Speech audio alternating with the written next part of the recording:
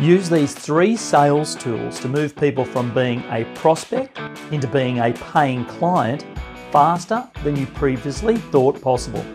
Number 1 sales tool is the case study document.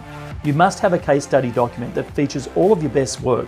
So when someone reaches out for your business or your organization, it shows the services and results that you've already got for other people.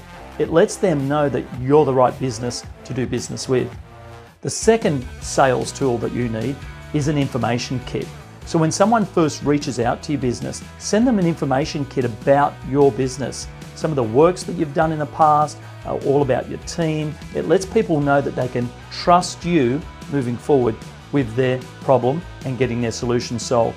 And the third and final thing that you need as part of your sales tools is a live event.